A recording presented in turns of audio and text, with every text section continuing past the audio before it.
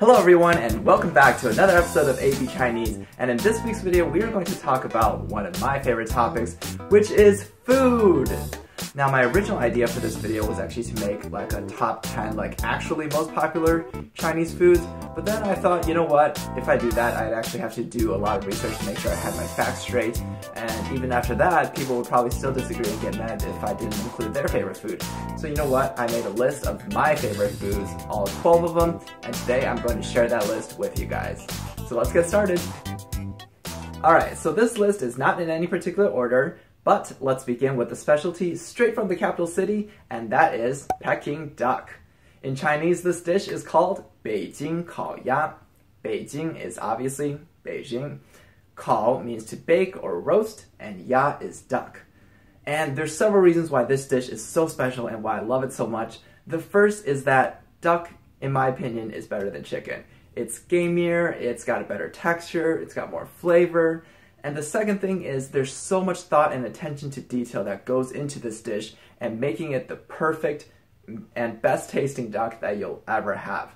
From the way that the duck is raised to this careful detail they put into flash boiling the skin. I know they pump air underneath the skin, glaze it, air dry it, and all of this process is to make that skin extra crispy. Now if you want to learn about the details of how they make this, I'll link a good video down below so you can watch it.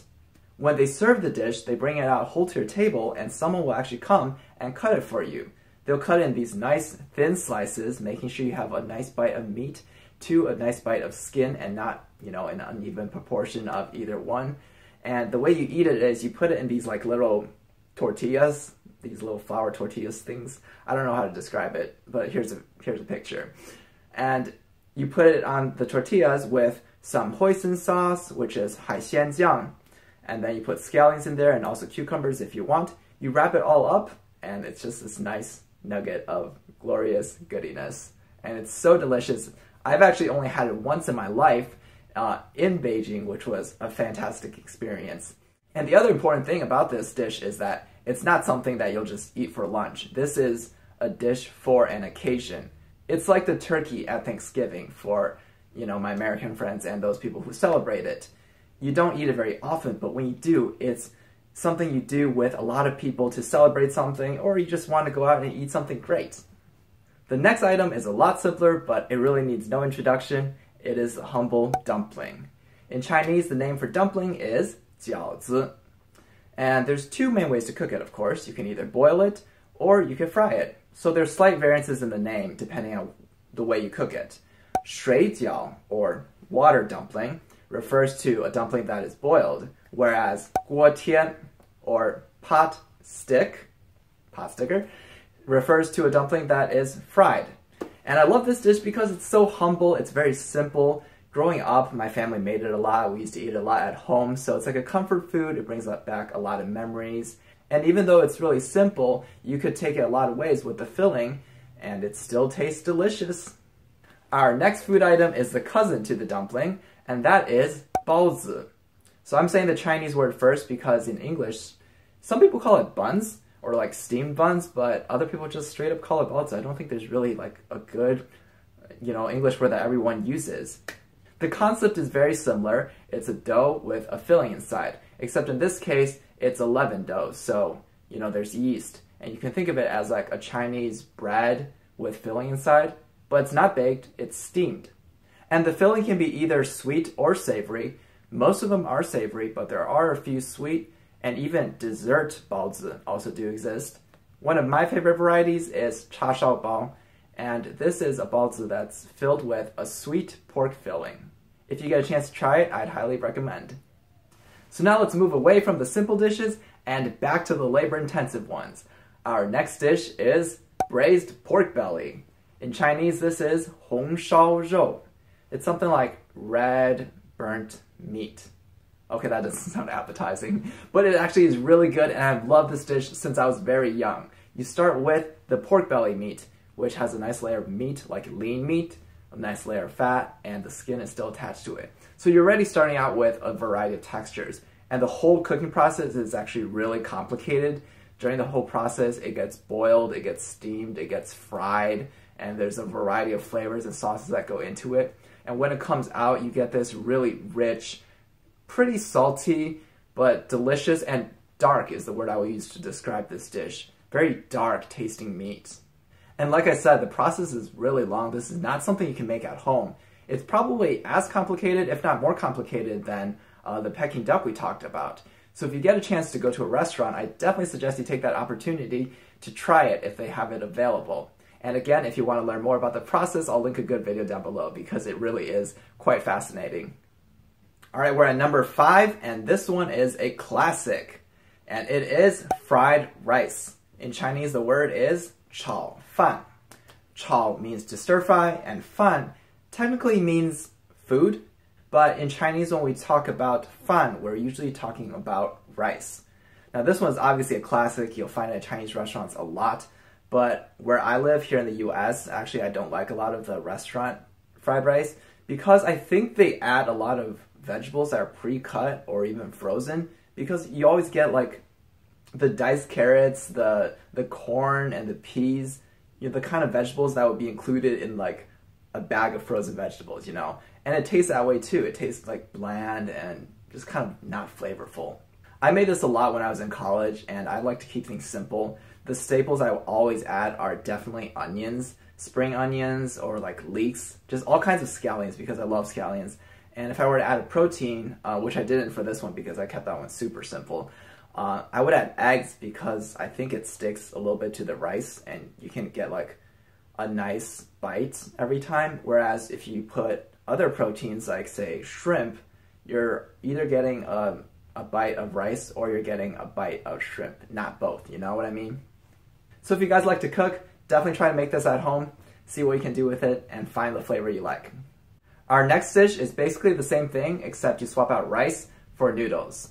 And in Chinese, in Mandarin Chinese, it's Chow mian, which is fried, stir-fried, and mian comes from mian tiao, referring to noodles.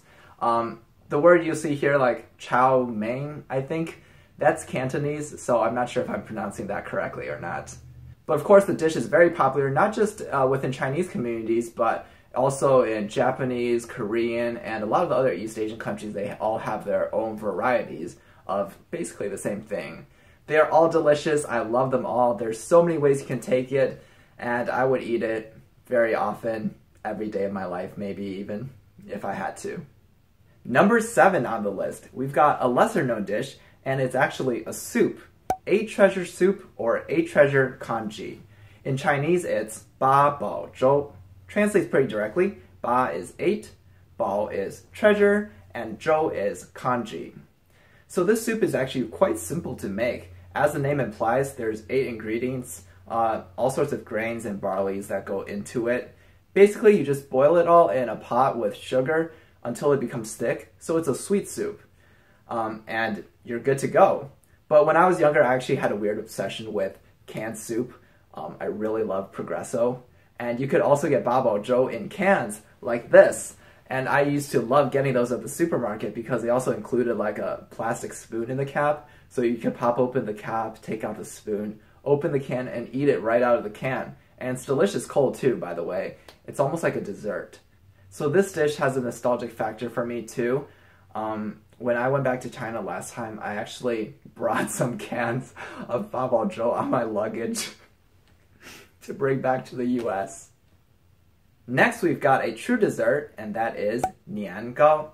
It means year cake, and it's eaten around Chinese New Year, but if you like it, you can eat it whenever you want. It's made with sticky rice flour or glutinous rice flour, and it's sweet, of course. You can flavor it a great many ways. Red bean is always a popular option, and it's steamed, not baked, so it's very smooth around the edges. The texture is sticky, as you might imagine, but it's also very dense and very satisfying to eat. I know in Japanese and Korean cuisine, they all have their own varieties of some sort of sticky rice cake, and they're all really delicious, honestly. It'll definitely be a different experience if you're used to eating like fluffy cakes. Our next food item looks like a present that somebody wrapped and is gifting to you, and I'm talking about Zong Zi. This is another item that doesn't really have a good English name, so we are just going to call it by its Chinese name. It primarily consists of sticky rice. I love sticky rice. Not like sticky rice flour, so this is actually just like the rice grains themselves. And it can be sweet or savory. On the sweet side of things, red bean is really popular. That holds true here. On the savory side of things, it's generally filled with like pork, mushroom, peanuts. Those are really popular. Everything is rolled up in bamboo leaves, wrapped up in twine, and then boiled. So when you eat it, literally it's like opening a present. You untie the twine, unroll the leaves, and then the goodness is inside. It's a great tasting food and almost like a whole experience just eating it. We're at number 10, and this one is by far the weirdest one on this list. It is chicken feet. 鸡爪子. 鸡 is chicken and 爪子it's actually claw, so like chicken claw. This one's also nostalgic for me. I love this when I was younger. I eat it less now. I think there's something satisfying about chewing off of a bone. It's like how drumsticks or like chicken wings are really satisfying to eat. It's like that, but you know, with chicken feet. The difference is on chicken feet, there's not really any meat on there. If you like tendons, you'll like chicken feet because there's a lot of tendons. There's a lot of skin, of course. It's served either hot or cold, and either with like a dark sauce, or it can be like lightly seasoned as well. I generally prefer the dark sauce, like black bean sauce I really like, and I like it warm. Definitely not a food item for everyone. A lot of people will be squeamish just looking at it, but if you dare try it, it's a good chance to experience something a little different. And on the plus side, I've actually read somewhere that it's a good source of boosting your collagen. Before we get to the 11th item, have any of you read my YouTube bio? It says, made by a noodle-loving Chinese American. So I love my noodles, and today I'm going to share with you my favorite Chinese noodle dish. It is Zhajiangmian. Zhajiangmian is all about that sauce. Zhajiang actually means fried sauce, and that refers to how it's made. The sauce is a soybean-based sauce. It's fermented, and it's really salty, it's really rich, it's really dark. It's got a lot of umami brought out by the fermentation process. Oh my gosh, you guys are gonna know my entire flavor profile by the end of this video. Obviously, I really like my dark fermented bean sauces. I really like my sticky rice. Yeah, but the actual noodles in this dish don't even matter that much. You can put vegetables or meats in it. That doesn't matter that much either. Anything basically with this sauce can be called Zhajiangmian. It's really popular in Korea too, actually, and this was actually from a Korean restaurant I went to recently. In Korea, they call it Zhajiangmian, which is, you know, a loan word from Chinese, judging by the sound. The Korean version is slightly different. I think they use a different bean when making the sauce, but other than that, it tastes more or less the same thing. So now let's wrap up this list with another dessert. This one is feng li su. Feng li is a word for pineapple, and su means like flaky or crispy. So it's like a pastry. This dessert is a pastry, and the outside is flaky and crispy, and the inside is cooked pineapple, almost like a jam sort of flavor, but the fibers are still there, so it's a nice contrast in texture as well. It's fibers and almost chewy on the inside, and the outside is flaky and crispy. It's a Taiwanese dessert, and I actually had not tried this until like 3 years ago, but when I did, I really loved it. It's a popular gift item, so if you get a chance to try it, or if you're going to Taiwan, this is definitely something that you should put on your bucket list. And that is a wrap for today's video. I hope you guys liked it. Let me know if you've tried any of these dishes before, or if there's another Chinese dish that you really like, leave it in the comment section down below. If you enjoyed this video, don't forget to leave a like and subscribe for new videos every Thursday. See you guys next time. 下一次再见了，拜拜。